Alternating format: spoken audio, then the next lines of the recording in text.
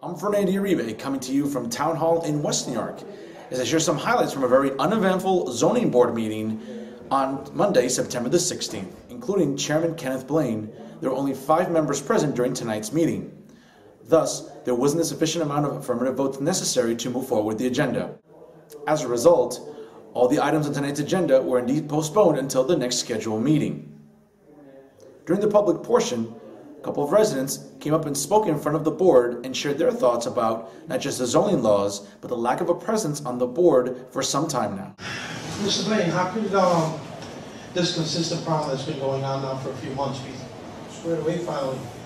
There's been a few meetings that have had to be canceled due to not having the proper amount of people here.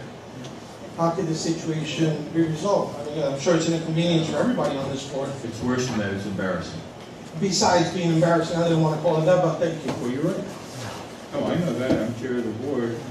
I've been chair of this board under 2 administrations now, and the only reason why I stay is not of stability. Okay, that is the truth. And also my love for West New York and my respect for the land that you use for. That being the case, what I tell everybody, and I've said it constantly, is to go to the commissioners' meeting. They're the ones that appoint.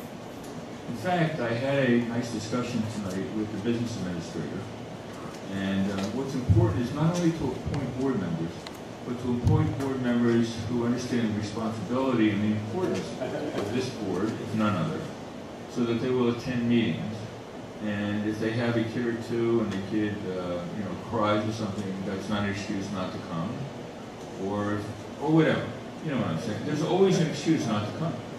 I have an excuse all the time not to come. Right? I haven't missed a meeting, I don't think, since I was originally appointed. Only because, including travel, and I love to travel, because I try to schedule things around these meetings. Because I think that's how important this board is. This board, I don't want to go over, this board determines the land use developments in the town. In a town that's overly populated, that has great diversity, that is beloved by most people who live here for various reasons. Yes, sir? Doug Borden, 6600 Boulevard East, apartment 12G. I just wanted to reiterate what Frank said. I thought it's, it's borderline, I'm not a conspiracy theorist, but it's borderline suspicious that whenever we have a big vote and the applicant doesn't feel like might go his way, we have a lot of people drop out. I mean, this was on the docket for 2 or 3 months. Everybody should have known this was on the calendar. We had 50 or 60 people for the Felice matter ready to come, and they all had it on their calendar. So I know I don't want to beat a dead horse. You addressed it, and I appreciate you addressing it. But just to go one step further, I would really think it's really starting to get a little bit suspicious.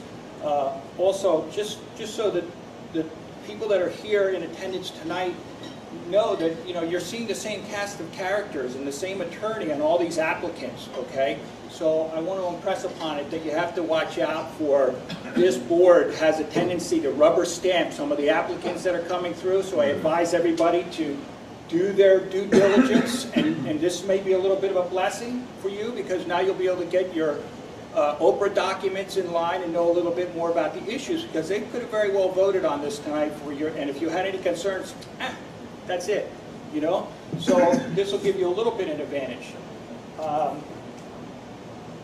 That's just my 2 cents for whatever it's worth.